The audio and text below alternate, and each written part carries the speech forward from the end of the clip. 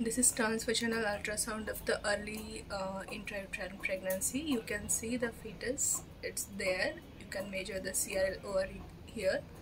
Then heart is beating, it means the fetus is live. So we need to go in the M mode as it is the early pregnancy. So we are taking the heart rate of the baby.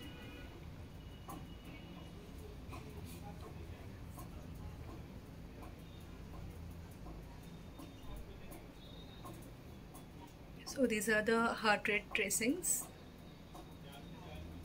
effectively seen. We can measure the heart rate.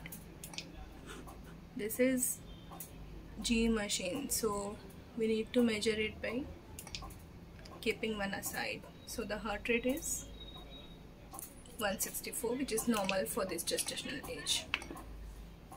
This is yolk sac. Yolk sac has to be measured from inner to inner dimension.